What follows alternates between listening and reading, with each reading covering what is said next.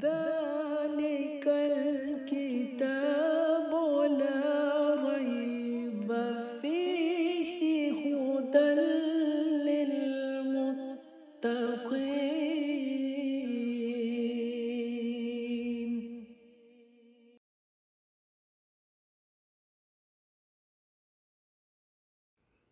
أعوذ بالله من الشيطان الرجيم. بسم الله الرحمن الرحيم. لقد جاءكم رسول من أنفسكم عزيز عليه ما عنتم حريص عليكم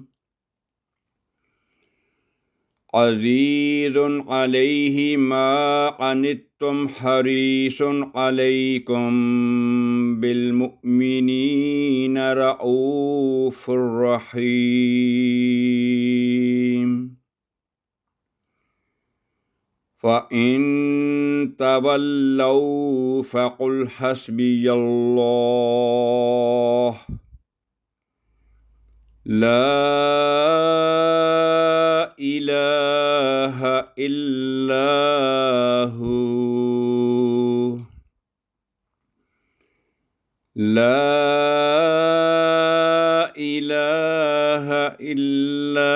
هو عليه توكلت وهو رب العرش العظيم.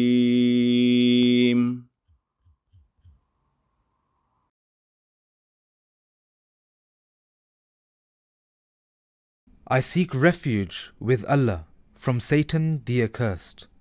In the name of Allah, the most gracious, ever merciful.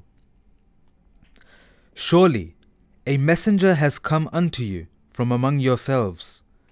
Grievous to him is that you should fall into trouble. He is ardently desirous of your welfare, and to the believers he is compassionate, merciful. But if they turn away, say, Allah is sufficient for me. There is no God but He. In Him do I put my trust, and He is the Lord of the mighty throne.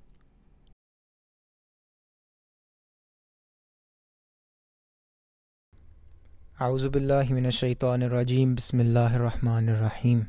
Assalamu alaikum wa rahmatullahi wa barakatuh. For the 9th lesson of our multidimensional Quran class, we will be covering the introduction of Surah At-Taubah, chapter 9 of the Holy Quran.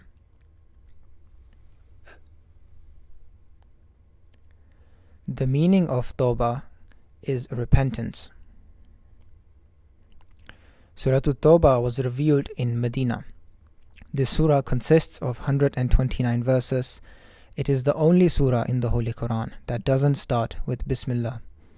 It is also called Surah Al-Bara', as the word Bara'atun is the very first word of the surah. According to Imam Bukhari, Surah At-Taubah is among the last portions of the Quran to be revealed. Regarding the omission of Bismillah, in essence, Surah At-Taubah is not a new surah, but is a part of Surah Al-Anfal, because it is not prefixed by Bismillah, even though the Holy Prophet ﷺ instructed that Bismillah be written in the beginning of every surah. And the reason that there is no Bismillah in the beginning of this surah is that the subject matter of both surahs has a very deep and striking resemblance that it makes them appear as one surah. In a hadith, Hazrat Ibn Abbas radiallahu anhu said, I asked Usman bin Affan, why did you merge Al-Anfal, which is a smaller surah, with Al-Bara' or At-Taubah, which is a larger one, and did not write Bismillah in the beginning of the latter surah? To this, Hazrat Usman radiallahu anhu replied that Al-Anfal was the first surah to be revealed in Medina, and At-Taubah or Al-Bara' the last. And there existed such a deep and striking similarity between the subject matter of the two that it made them appear as one surah. And since there was no instruction from the Holy Prophet ﷺ as to these being two separate surahs, I combined them into one. The assumption that Hazrat Usman radiallahu anhu placed this surah with Surah Al-Anfal possesses no traditional basis. The arrangement of the Quran in its present form was decided by the Holy Prophet ﷺ himself. Hazrat Usman radiallahu anhu did only this, that he added his testimony that this version of the Quran is the same as the one which was put in the form of a book by the orders of Hazrat Abu Bakr radiallahu anhu. Then he disallowed all other forms of reading of the Quran except in the dialect of the Hijaz. Now we will go over a brief summary of this surah from the introduction by Hazrat Khalifatul Masih Rabi rahimahullah. Hazur writes, the wars and ensuing trials and rewards were mentioned at the end of Surah Al-Anfal. The matters arising as a result of these wars, i.e. that the enemy would definitely be overpowered and would feel forced to sign treaties with the Holy Prophet ﷺ and his companions radiallahu anhum, have been discussed in the very beginning of the surah. Thus justice demands that as long as they adhere to treaties, Muslims should never violate them. The negative consequences of the violation of the treaties, whose mention starts from Surah Al-Fatiha and is found in various forms in all the preceding surahs, is mentioned in this surah as well. But as the enemy violates the treaties and is meted out with punishments, the believers are warned that in all circumstances they will have to adhere to them. Currently, in this surah is found the discussion that no victory of the believers is or can be the result of their better equipment or their outnumbering the enemy. In this very connection, the Battle of Hunain was mentioned, wherein the Muslim army heavily outnumbered the disbelievers. And some of the Muslims presumed that the disbelievers could not overpower them, whereas when outnumbered, they had been triumphing over huge confederates of the enemy. The Muslims have been exhorted at this point that when they were outnumbered, they had been triumphing only as a result of the supplications of the Holy Prophet ﷺ. Therefore, the presumption of their outnumbering was being shattered now, but after a rout, they would again overpower the enemy as a result of their supplications and steadfastness of this very Prophet ﷺ. Thereafter comes the mention of the bestowal of the abundance of riches, as a result of which the jealous hypocrites fail to desist from criticizing, God forbid, the Holy Prophet ﷺ for being unjust in the distribution of war gains. Whereas whatever the Holy Prophet ﷺ distributed was not given to his relatives. Rather, he spent it on the welfare of migrants, less privileged, indigent, those entangled in problems, people caught in vicious cycles of debt, and those living in straitened circumstances. Thus they have been warned that they would be destroyed if they blamed the trustworthy Prophet ﷺ of dishonesty. In fact, such criticizers themselves are dishonest and a cheat. Here is a brief summary of the Battle of Tabuk. In the 9th year after Hijrah, the Byzantine forces converged on the borders of Syria, planning to mount an invasion of the infant Muslim territories. Rumors of the danger reached the Holy Prophet ﷺ that the Roman army numbered anywhere from 40,000 to 100,000 men. The Holy Prophet Muhammad ﷺ decided that the best course of action was a preemptive strike. He urged the Muslims to make significant donations and gathered a force of 30,000 fighters, the largest Muslim force so far, and marched to Tabuk. When the Muslim forces reached Tabuk, there were no enemy there. They fled as they got news of the Muslim army's approach and had abandoned the borders. Then the Holy Prophet ﷺ gave the order for the return after a bloodless victory. It is very uncommon in the history of conflict that any conqueror shed so little blood for such a great victory. Here is a map for reference, where Tabuk is marked by a red dot.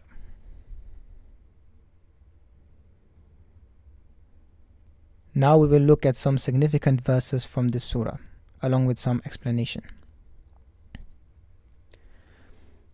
The first verse, إنما يعمر مساجد الله من آمن بالله واليوم الآخر وأقام الصلاة وآتى الزكاة ولم يخشى إلا الله فعسى أولئك أن يكونوا من المهتدين. He alone can keep the mosque of Allah in a good and flourishing condition, who believes in Allah and the last day, and observes prayer, and pays the zakat, and fears none but Allah. So these it is who may be among those who reach the goal. قل إن كان آباؤكم وأبناؤكم وإخوانكم وأزواجكم وعشيرتكم وأموال اقترفتموها وتجارة تخشون كسادها ومساكن ترضونها أحب إليكم من الله ورسوله وجهاد في سبيله فتربصوا حتى يأتي الله بأمره والله لا يهدي القوم الفاسقين.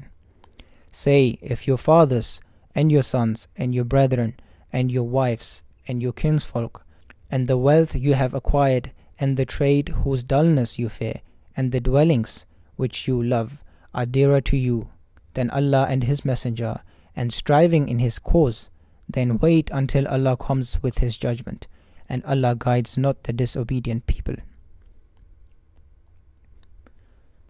فقد نصره الله إذ أخرجه الذين كفروا ثاني اثنين إذ هما في الغار إذ يقول لصاحبه لا تحزن إن الله معنا. Allah helped him when the disbelievers drove him forth, while he was one of the two when they were both in the cave, when he said to his companion, grieve not, for Allah is with us.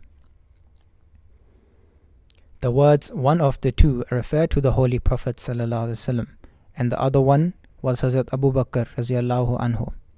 The reference in this verse is to the migration of the Holy Prophet ﷺ from Mecca to Medina, when he took shelter in a cave called Thawr, accompanied by Hazrat Abu Bakr radiallahu anhu. لا تقم فيه أبدا لمسجد أسس على التقوى من أول يوم أحق أن تقوم فيه رجال يحبون أن يتطهروا والله يحب المطهرين. Never stand to pray therein. A mosque which was founded upon piety from the very first day is surely more worthy that thou should stand to pray therein. In it are men who love to become purified, and Allah loves those who purify themselves. A note regarding never stand to pray therein. Some hypocrites built a mosque near the Quba mosque with the intention to harm Islam from within. Allah Almighty told the Holy Prophet ﷺ to not pray in that mosque, as it was built for harm and deception. Instead, he should pray in a mosque built upon piety. After the revelation, the Holy Prophet ﷺ had that so-called mosque burned down, because it was a place of evil rather than good. يا أيها الذين آمنوا اتقوا الله وكونوا مع الصادقين. O ye who believe, fear Allah and be with the truthful. لقد جاءكم رسول من أنفسكم عزيز عليه ما عنتم حريص عليكم بالمؤمنين رؤوف رحيم. Surely a messenger has come unto you from among yourselves. Grievous to him is that you should fall into trouble. He is ardently desirous of your welfare, and to the believers he is compassionate, merciful.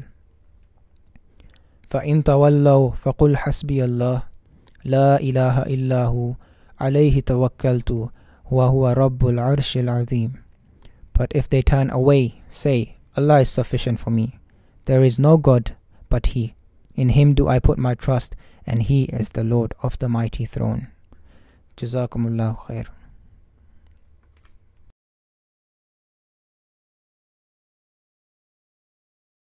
A'udhu billahi minash shaitanir rajim. Bismillahir rahmanir rahim. In today's class, we are going to revise some selected rules of recitation contained in verse 129 of chapter 9. I will read out the verse. فإن تولوا فقل حسبي الله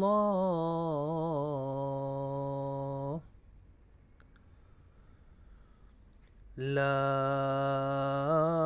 إله إلا هو عليه توكلت وهو رب العرش العظيم.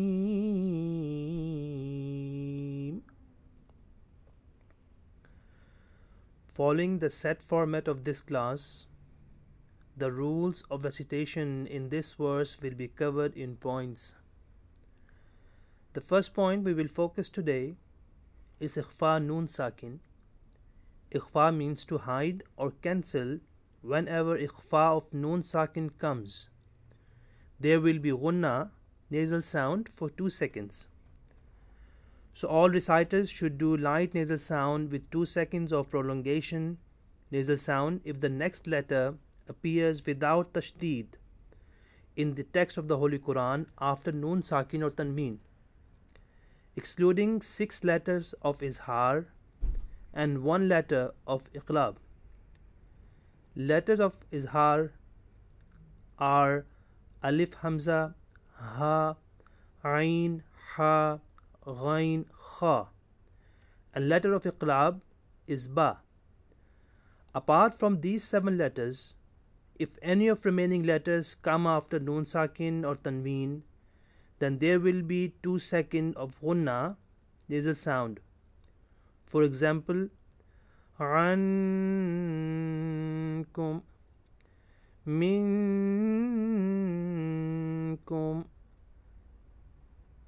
fa'in. Next rule is maddelin, soft elongation.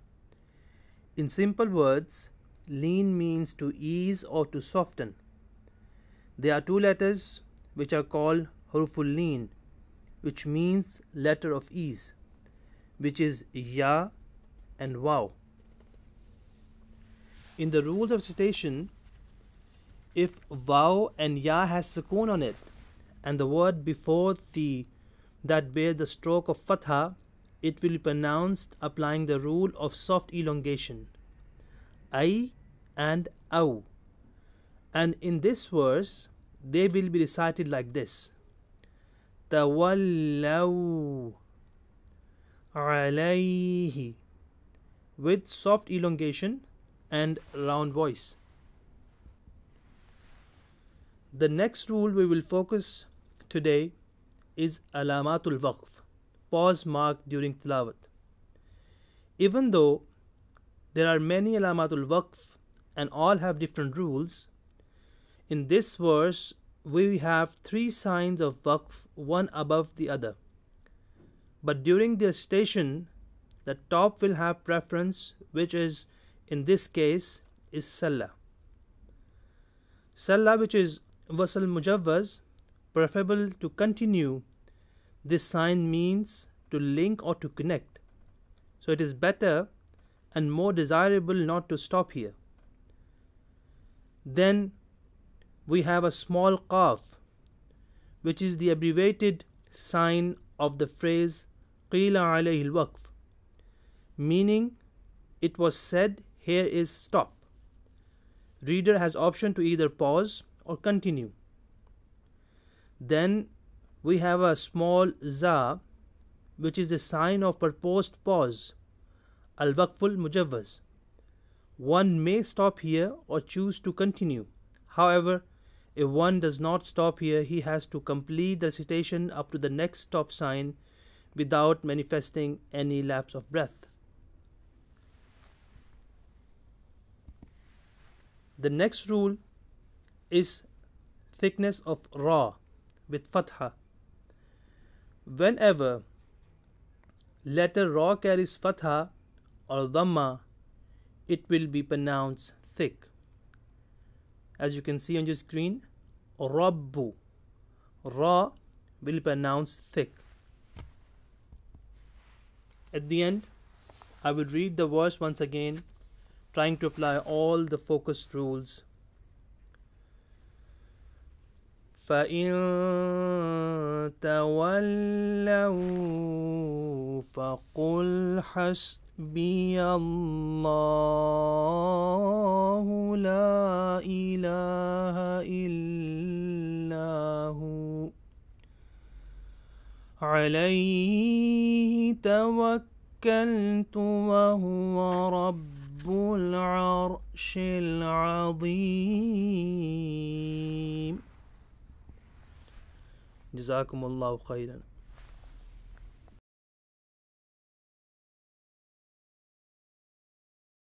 أعوذ بالله من الشيطان الرجيم. بسم الله الرحمن الرحيم. In this segment, we will look at the grammatical analysis of Surah At-Taubah, which is chapter 9, verse 129. You have already listened to the tilawat and the translation of this particular verse. In this verse, there are two main verbs. However, in today's class, we will look at two verbs which have been used, which are qul and tawakkaltu. Let's look at the first verb. The root letters of this verb are qaf, waw, and lam. The lexical meaning of this verb is he said, and this verb is used to express something. Qala. This verb can be used with different variants. Qala lahu, he addressed him. Qala anhu, he related from him. This has specifically been used in ahadith and narrations of the Holy Prophet sallallahu alaihi wasallam. Qala alayhi, he said what was false against him. The mudare, or the aorist of this verb, is yaqulu, and the masdar or infinitive noun of this verb are qawlan, qaylan, maqalan, maqalatan. The plural of qawlun is aqawilu. An example of this infinitive noun, aqawil, has been used in the Holy Qur'an in Surah Al-Haqqa, chapter 69, verse 45. وَلَوْ تَقَوَّلَ عَلَيْنَا بَعْدَ الْأَقَاوِيلِ. The active participle or ism fa'il of this verb is qa'ilun. An example of this has been used in the Holy Qur'an in Surah Yusuf, chapter 12, verse 11. قَالَ قَائِلٌ مِّنْهُمْ. The passive form of this verb is qīlun. An example of this has been used in the Holy Qur'an.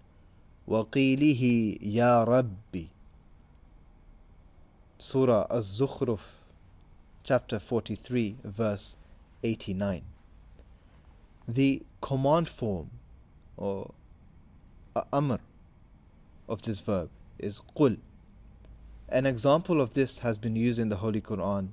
قُلْ هُوَ اللَّهُ أَحَدٌ. Surah Ikhlas, chapter 112, verse 2. Qul has been used many times in the Holy Qur'an.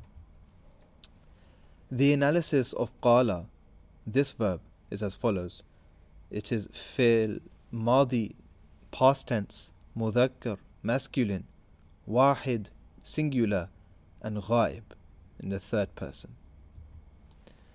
Let's look at the next verb, which is tawakkaltu. The root letters of this verb are waw, kaf, and lam. This has come 70 times in the Holy Qur'an in 4 different forms. The lexical meaning of this verb is to entrust. Wakala yakilu.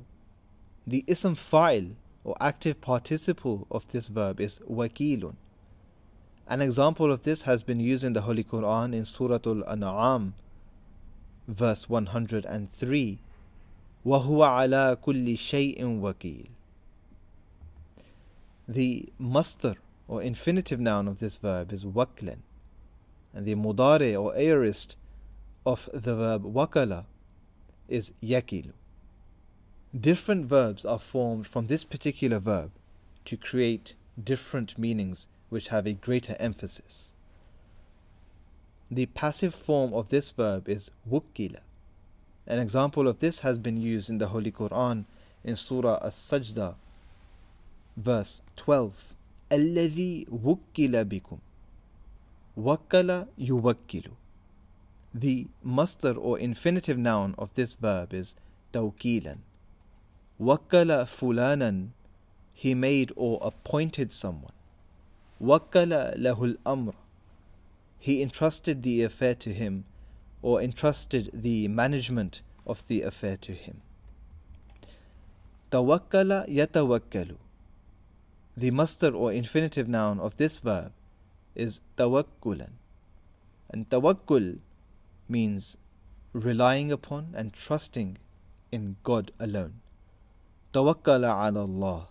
He relied upon God, or he put complete trust in God, or he submitted wholly to God.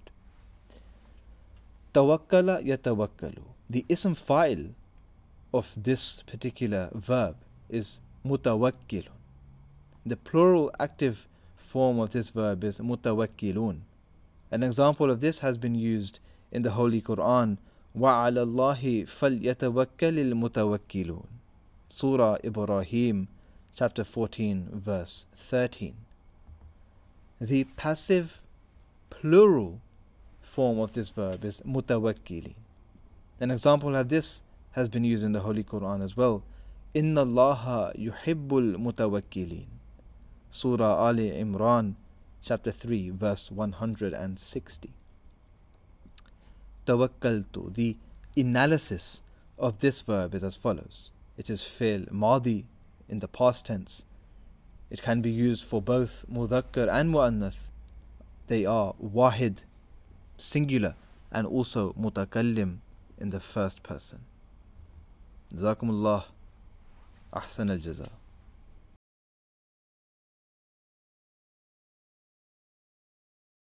Jamalo husn Qur'an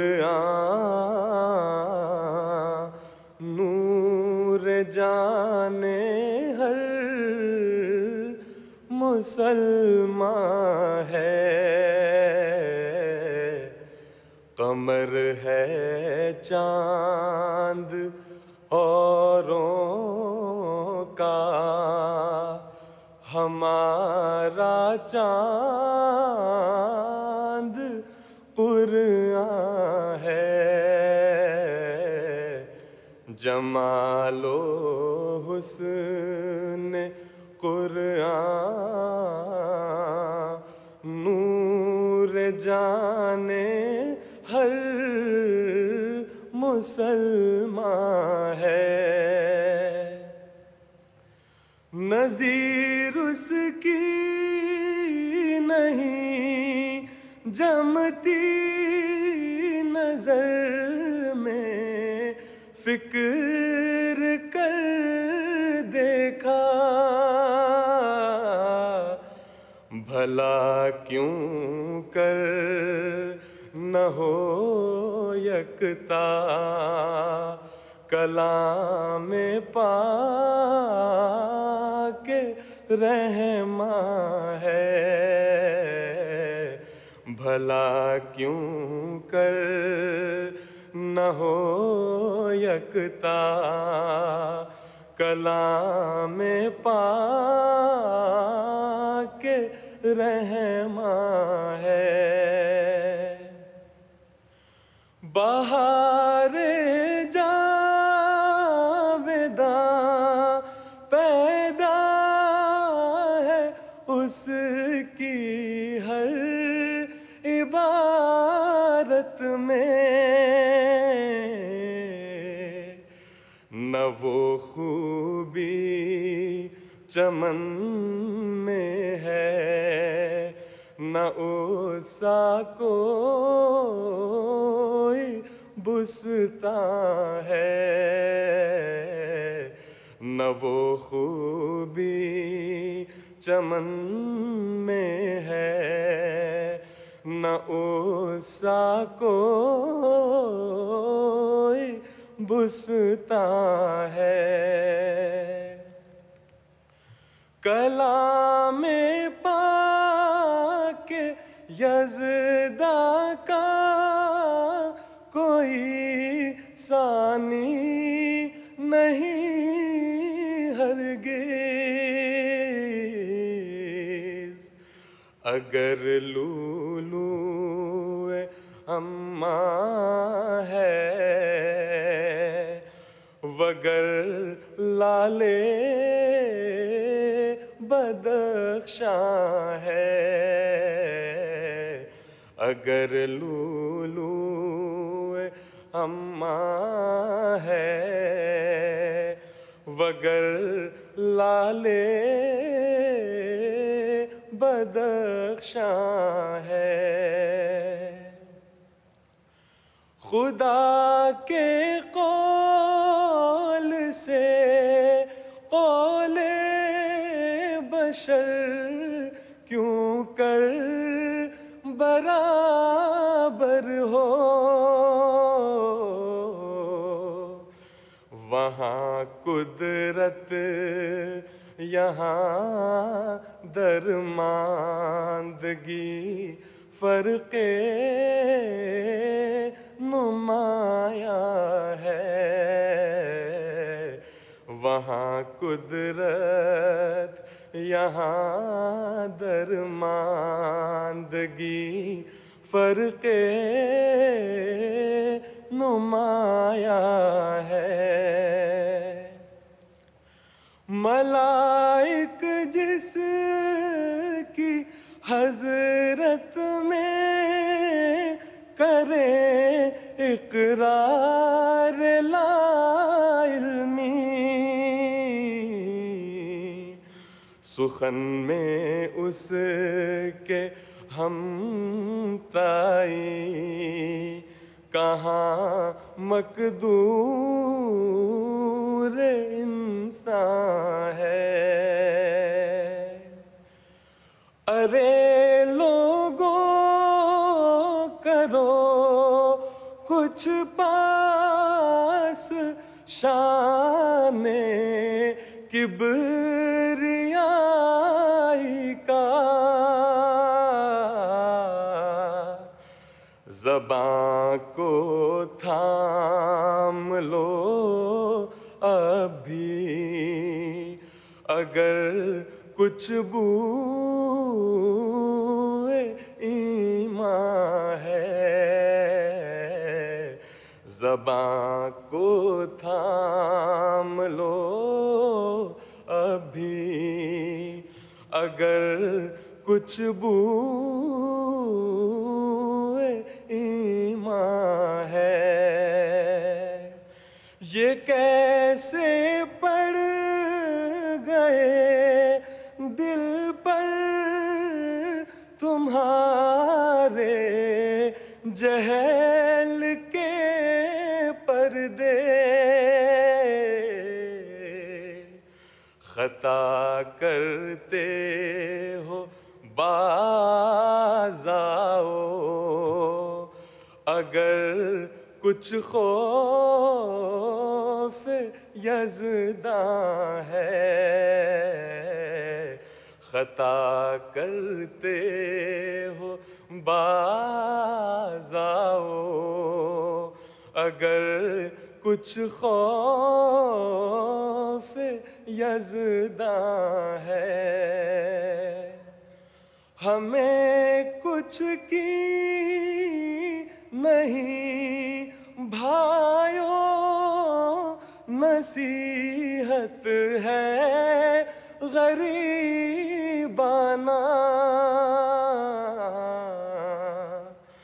کوئی جو پاک دل ہووے دل و جاں اس پہ قرباں ہے